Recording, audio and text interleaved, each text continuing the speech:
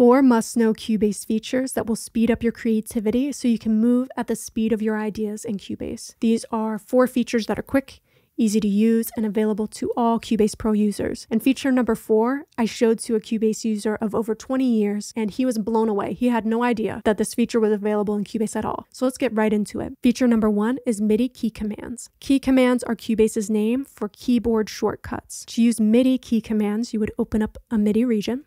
And I'm sure there's certain key commands you're already familiar with, such as Select All, which is Command on a Mac, Control on a PC, plus A. Copy, which is Command on a Mac, Control on a PC, plus C, and then Paste, Command or Control, plus V. Now, there are some key commands that you may not be familiar with that I want to talk about. First one is a key command to copy, paste, and move a note all at once.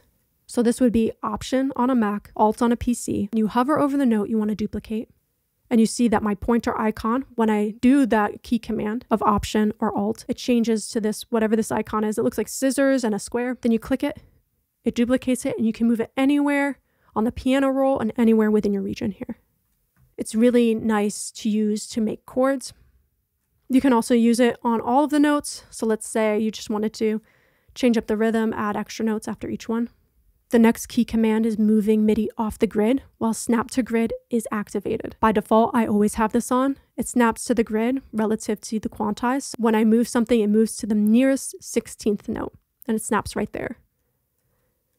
Sometimes I want to move things ahead or behind the beat, and so I want to be free of Snap to Grid, but only temporarily. So I use the key command of Command on a Mac, Control on a PC, and then I click and drag the note. Now you see I'm free of the grid. Without the key command activated, snapping. With it activated, it's sliding. So let's say I wanted to move everything behind the beat. I'd select all, hold my key command, and drag. The next key command is to change the note velocity. You would hold Command on a Mac or Control on a PC plus Shift. Then you hover over the MIDI note you want to adjust the velocity of, and you see the pointer changes to this speaker icon. You click and drag up to increase velocity, click and drag down to decrease the velocity. And again, you can use it all on all notes within the MIDI region at once.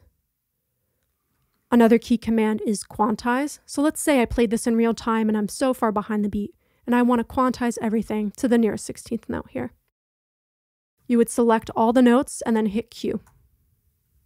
Whatever notes are selected, it will quantize it to what your quantize is set to up here. Feature number 2 is custom key commands. When you have certain tasks you find yourself doing over and over again, you can customize your key commands shortcuts to speed up that task. For example, I comp a lot of audio, so I set up custom key commands to make the comp tool and the show lane button faster to get to. So let's set those up together right now. You come up to Edit, Key Commands, and this shows you all of the key commands.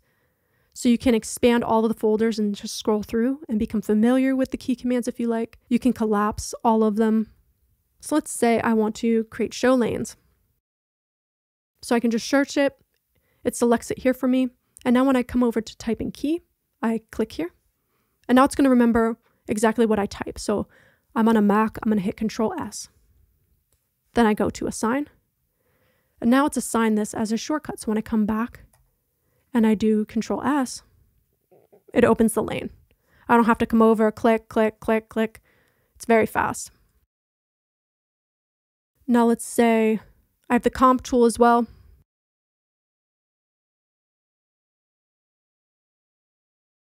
And let's assign it to 2. You see when I bring up 2, since it's already assigned to the range selection tool, it lets me know that. So when I go to assign, it also says, are you sure you want to reassign 2 to this comp tool? And I say yes. So now when I hit 2, it changes to my comp tool. So now it's really easy to just be comping audio. If I want to get rid of those key commands, I would just come back. And let's say for show lanes, I don't want this anymore. I make sure it's selected over here and then hit this little trash can.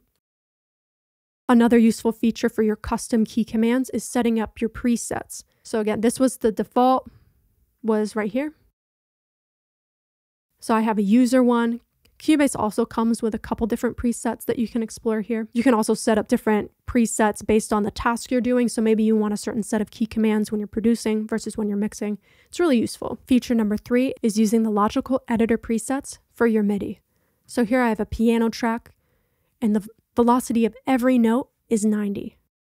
And the position of every note is right on the one. No human being is playing every single note at the same time with the same velocity, the same pressure on the notes. So we're going to humanize this using 2 presets in the logical editor. So we're going to select these notes, come up to MIDI, logical editor, setup, and then we're going to look at presets and type in randomize.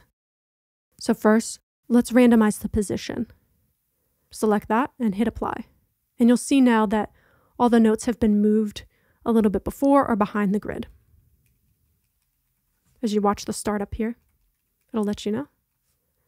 Now there's some times where you hit apply and the note turns this white color here because that note has been moved to a position before the MIDI region. So either you come up to your project window and expand the region, or you just come down to this MIDI window and pull that note back into the region. Now let's select these notes again and randomize the velocity. So it's randomizing the velocity relative to the current velocity. So we're using 90 as our current velocity. With this parameter, it would change the dynamic range from 90 velocity to 80 to 100. So 10 below or 10 above. Let's say negative 20 to 20. So now the dynamic range of velocity would be negative 70 to 110. And let's apply this.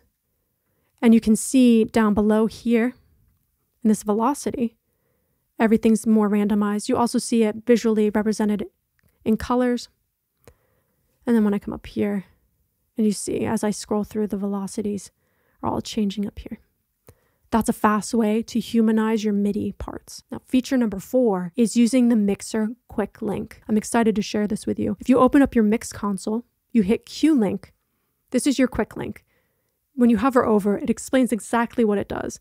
It lets you temporarily link channels to sync up the changes you make from on one channel across all the selected channels. So let's say I want to make changes to these 4 acoustic guitar channels. I'd select this. I'm going to hold Shift and select. Activate Q link. Now any changes that I make to one happen to them all. So let's say I want to back this down 4 dB.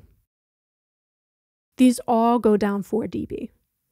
Let's say I want to add Magneto as a plugin. They all get Magneto as a plugin. Bypass, back on, bypass, back on. Let's open up all of the magnetos. Let's make changes to one of them. And you'll see it's happening for all 4. Happening for all 4 of them, the knobs are changing. Let's remove the plugin. We can change our sends. There's sends activated. Let's deactivate them. Let's get rid of them. Let's pan left, let's pan right. Like everything, any parameter you can change will be reflected across all of your selected channels. Now, when you're done making your changes, remember to deactivate the quick link. That's super important. Those are 4 must-know Cubase features that will speed up your workflow. Thank you so much for watching this video. If you found it helpful, please give it a thumbs up and consider subscribing to my channel. It's where I make a lot of Cubase content and I'll have more videos for you in the future. Also, if there's anything you want to see, any video you want to see on this channel, just leave me a comment down below. And thanks again.